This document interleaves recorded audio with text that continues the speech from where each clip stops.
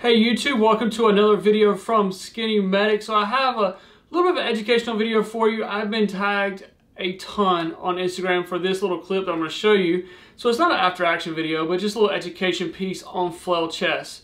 So I was tagged on Instagram. We'll take a look at it. This is a great example of a flail chest here. A flail chest can be life-threatening. This is a little more dangerous than a broken rib. It is still a broken rib, but we'll explain that in just a minute.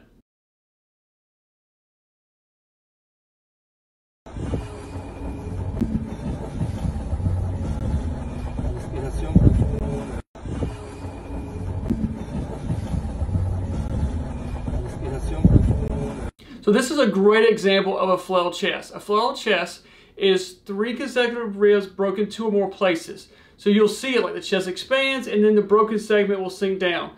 When the chest collapses, the broken segment will go up.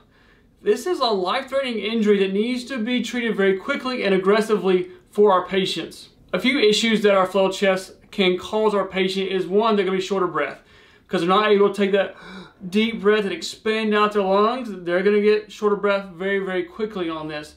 We could also have some broken rib pieces that could puncture the lung, puncture the diaphragm, liver, things like that. So that could cause us more problems because now we have bleeding inside the chest cavity as well as a patient who can't take a deep breath. Because our patient cannot take a deep breath, they're going to have an increased risk of pneumonia later on, but that's later on.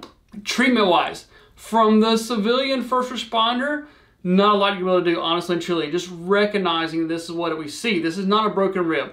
Broken rib, one little broken rib, not a lot we can do there. Not a lot EMS is going to be able to do for it. But if you see a large segment here that is now moving, you got to recognize that and know that it's a life-threatening injury. You can put a little bit of pressure on there with your hand, not a lot of pressure. We used to actually teach putting sandbags, bulky dressing on these types of wounds, but that just increases our patient's trouble breathing and makes things worse. If you want to put a little bit of pressure there, that's probably fine. The patient's going to be in a lot of pain, so I don't know they're going to let you do that. When EMS gets there, we're going to put them on oxygen and we're going to provide positive pressure ventilations. This could be with a bag valve mask, CPAP. If they don't tolerate that, then we're probably going to put an ET tube, a breathing tube down their throat, and splint it from the inside out. We found that's the best way to splint this type of injury is from the inside. So hope this video helps. Like I said, hope it helps you recognize this is a life-threatening injury. Thank you guys for watching. You never know when you'll be the first responder. Remember the right gear and the right training.